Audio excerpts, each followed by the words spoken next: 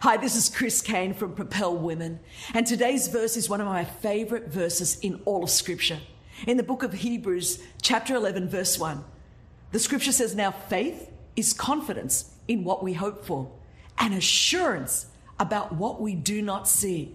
I love this. I love the two words, confidence and assurance. Now, the fact is that faith is not about wishful thinking or some kind of blind optimism, or maybe the glass is just kind of half full. It's not about that. It's a confidence in the character of God. It's a confidence in the nature of God, in the faithfulness of God, in believing that the same God that has brought us here is the same God that's going to take us there. It's a confidence that our God is good, that our God does good.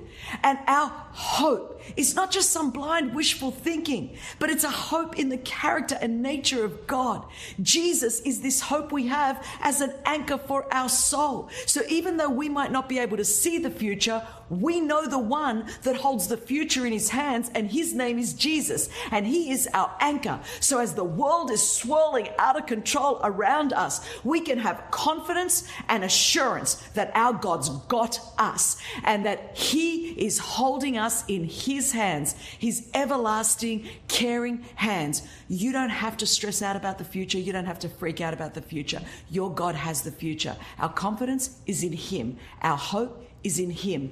Our assurance is in him. That's what faith is.